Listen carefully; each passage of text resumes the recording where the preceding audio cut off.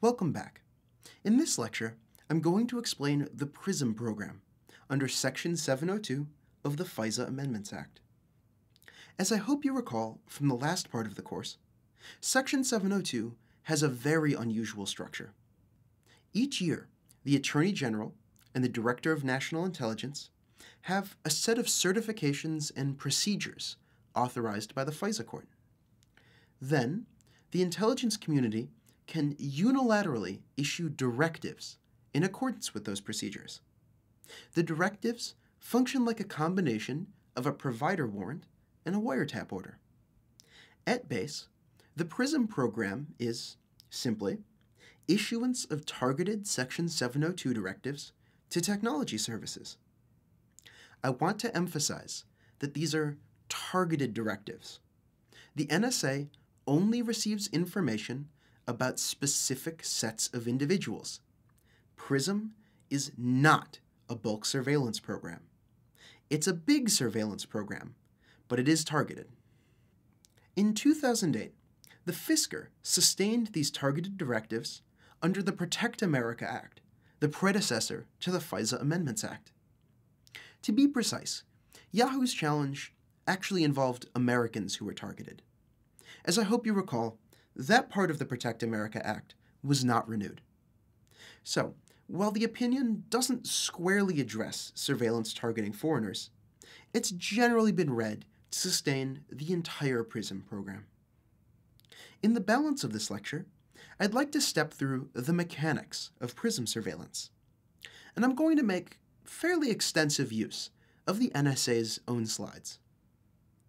This slide diagrams the workflow for PRISM surveillance.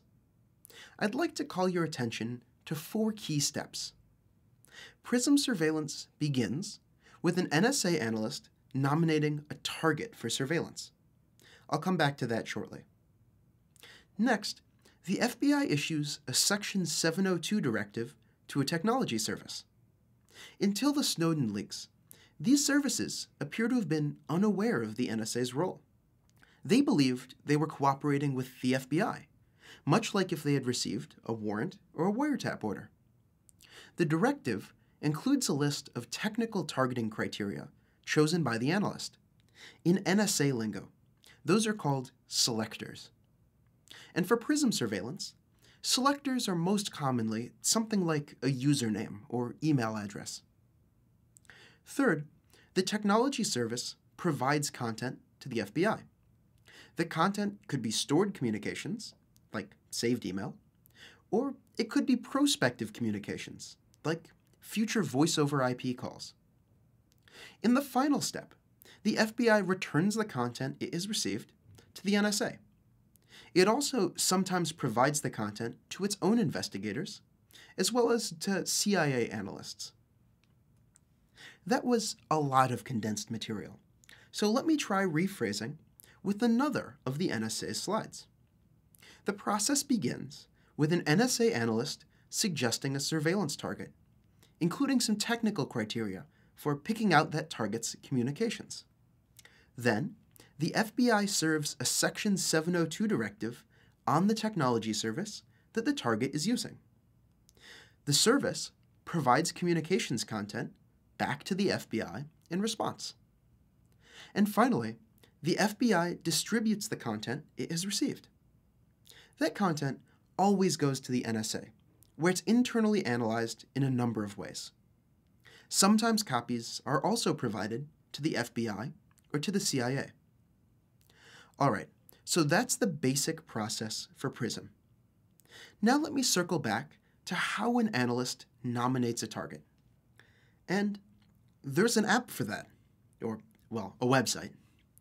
It's called the Unified Targeting Tool, and this is a screenshot. With apologies for the low-resolution image. I'd like to highlight a few important steps within the targeting process. First, an analyst provides some selectors. Again, those are technical criteria for targeting surveillance, like usernames or email addresses. This image, unfortunately, does not show the field for inputting selectors.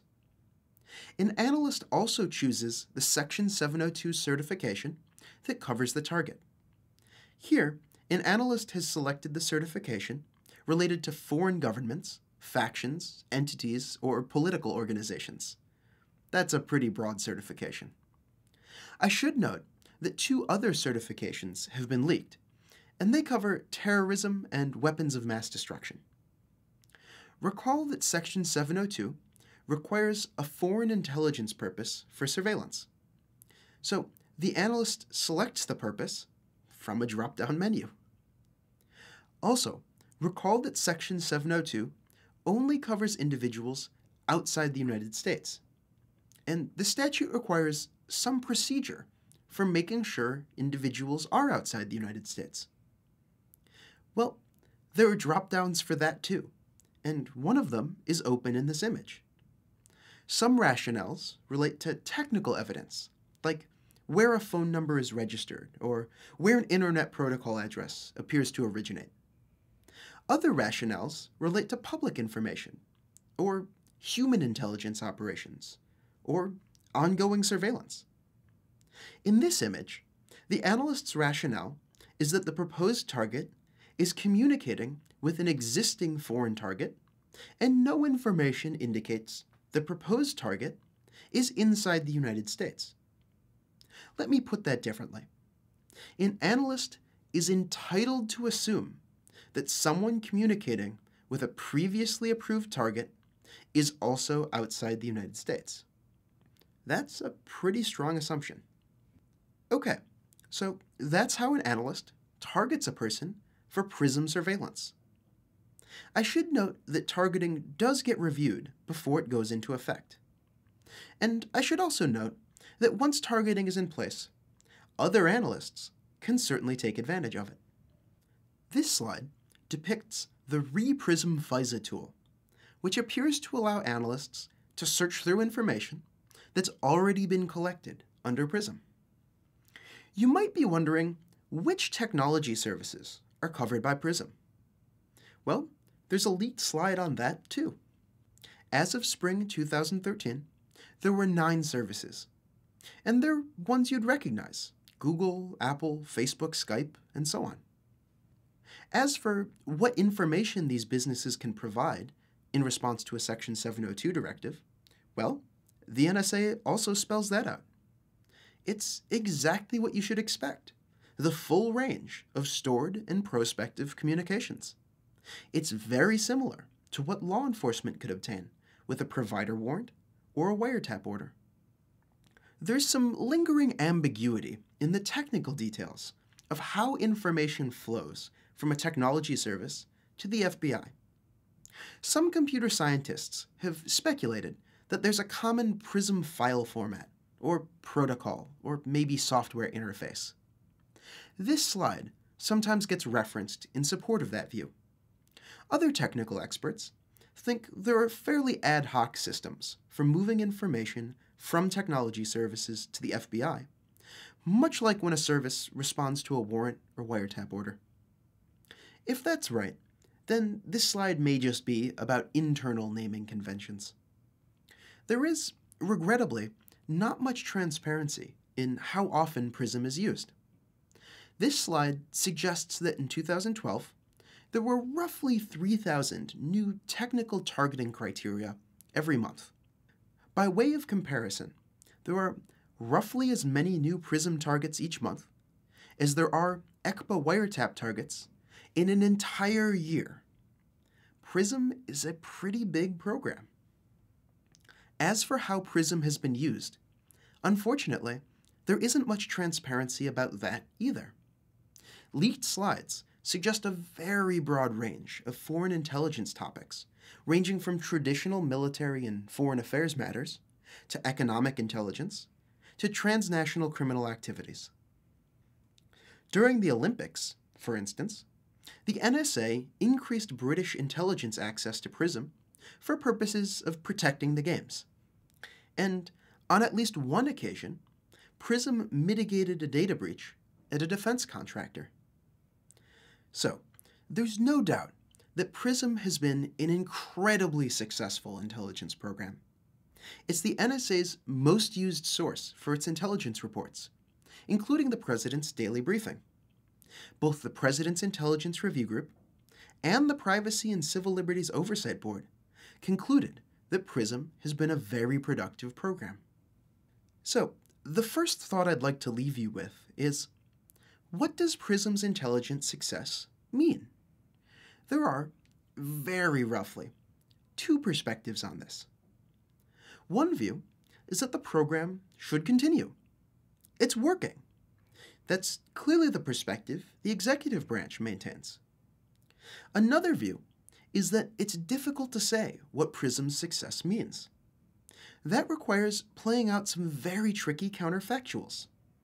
For instance, what intelligence would PRISM have developed if NSA analysts had needed to obtain something like a warrant? Or perhaps something lesser, like a D order? Really, only the NSA internal records could answer those questions. And unsurprisingly, the agency hasn't been very forthcoming. The second thought I'd like to leave you with is, how should we evaluate harm to the technology sector? Like other Section 702 programs, PRISM affords very little protection to foreign individuals, businesses, and governments. And also, like other Section 702 surveillance, PRISM allows for a lot of incidental collection against ordinary Americans. Those certainly remain very real concerns. But there's also something unique about PRISM. It involves a close relationship between technology services and foreign intelligence. Information stored with American cloud providers becomes readily accessible to American intelligence agencies. A number of technology services claim to have lost out on business because of PRISM. So, the question is, how does that harm weigh? Is it relevant? If it is, does it tip the scales against PRISM? That's a very difficult policy question. So, those two thoughts bring to a close the material on PRISM. In the next lecture, I'm going to do my best to explain the other major type of Section 702 surveillance, so-called upstream collection.